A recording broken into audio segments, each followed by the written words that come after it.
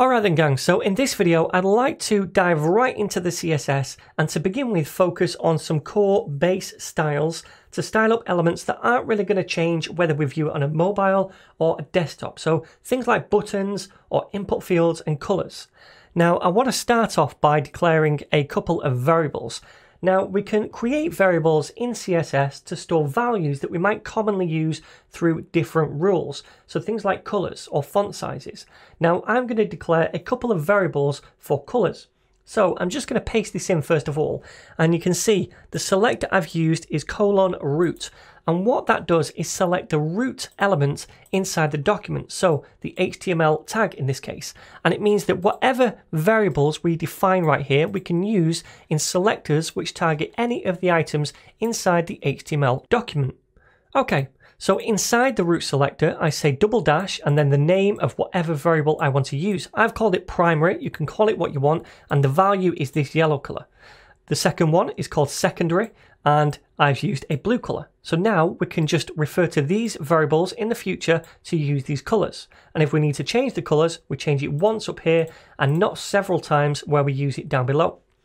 Okay, so they're the variables. The next thing I want to do is a quick reset because I want to reset some of the default browser styles. We can see that without any of our own styles, already the browser has styled the H1, the H2, they made them larger and bold. Also the anchor tags, they're underlined, and the li tags have these little circle icons, and also the UL has a margin. As well as these things, these also have margins as well, top and bottom. So I want to strip out some of those default browser styles so that we have more of a blank slate to work with. So to do that, first of all, I'm going to target the li tags and remove these little icons. And to do that, we say list-style-type, this one, and set that to none. So if I save this now, we're going to strip out those little circle icons. Awesome. And the next thing I want to do is take out some of the margin and the padding and also the text decoration of these things. So I'm just going to grab a few different things at once. I'm going to say body and also p tags, a tags, ULs and LIs, and then inside I'm going to say margin is 0. Also the padding will be 0, and also the text decoration is going to be none. Okay, so if we save that, then it should strip out a lot of the margin and padding of these things up here, and also remove the underline for the anchor tags because of this thing right here. Okay, so that's the basic reset. Next, I want to move on to some base styles, and we'll start with the body tag. So the body right here is going to have a background color, and it's going to be this color right here. So we can just use this variable.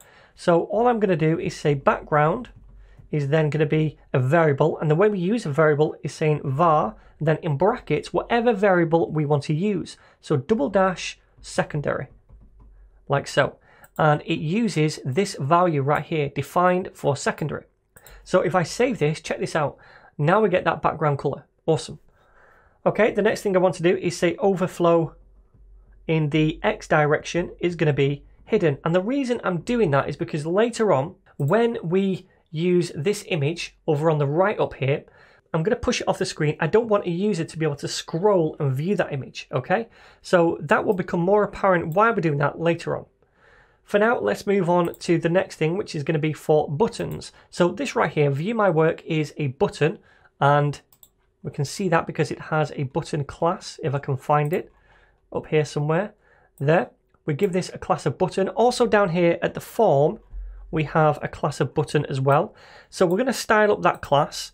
So let me say .button, and in here, first of all, I'm going to say the background is going to be none, because by default down here, we do have a background on this. It's an input field. We don't on this anchor tag, but because we have an input field down here with a class of button, I want to strip that background out as well. So background none. The border is going to be 2 pixels. It's going to be solid. And the color is again going to be a variable, and this time -- and it's going to be primary. So that's the yellow color we used. So after that, I'm going to say the color of the text inside the button is going to be a variable, and it's also going to be primary, so the color of the yellow again. And then the padding of a button is going to be 6 pixels top and bottom, and also 12 pixels left and right. We also want a border radius which makes it more circular at the edges, at the corners. So we'll say border radius is going to be 20 pixels. Then after that, I want to say text transform, and that is going to be uppercase. And then let's just see how this looks so far. All right, looking pretty good, and looking pretty good up here as well. I just want to do a couple more things. I want to say the box shadow, just to give it a little drop shadow at the back, is going to be 1 pixels, 2 pixels, 3 pixels, and then RGBA. And we use A right here to add an alpha channel at the end, which means we can add a bit of opacity. And the value inside here is going to be 000, which is black, RGB. And then the opacity is going to be 0.6. All right, so this is only going to be a subtle drop shadow, but if I save it, we can view that little drop shadow now right here, okay?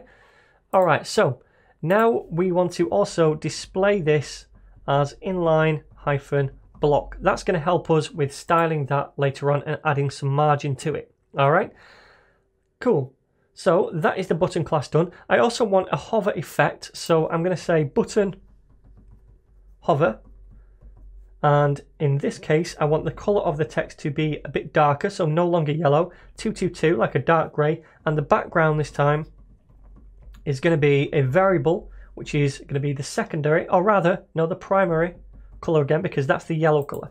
So save that, and if we hover, we can see we now get that style right here.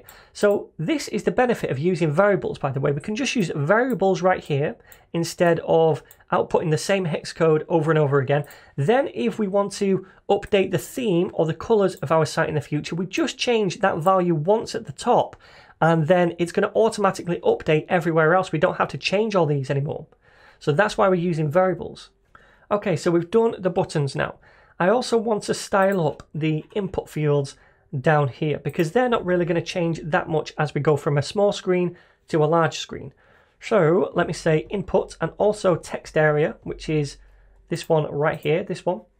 So text area and input, and inside here we're going to give this a background color. So background, and that is going to be RGBA again, so we can add an alpha channel, 255, 255, 255, which is white. Then add some opacity, 0.05. So it's going to be a really faint white, and we should see a lot of the blue from underneath the background poking through. So it should be kind of like a blue similar to this background color, but a bit lighter.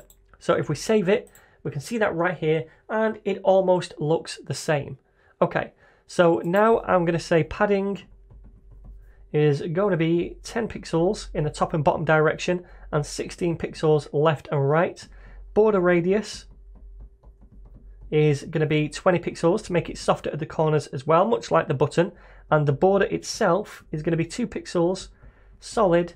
And I'm going to use a hex code for this because we're only going to use it probably once inside our CSS file. And that is going to be 9893D8. Okay, so if I save it and take a look, that's looking a bit better. All right. So next, I just want to do a color of the text. If I type in at the minute, it's probably going to be black. Yep, it is. I want to make it more of kind of light gray when a user types into it. So color is going to be F2, F2, F2. All right, so save that, and you can see now it's looking a bit better. So I think that's about it.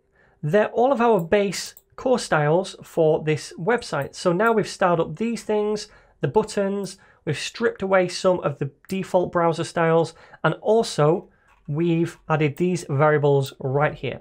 And by the way, the reason I'm previewing this just in a small screen, and I'm not doing this full screen like this, is because remember, we're using a mobile first approach. So at the minute, we're just concerned about making it look good on mobiles like this.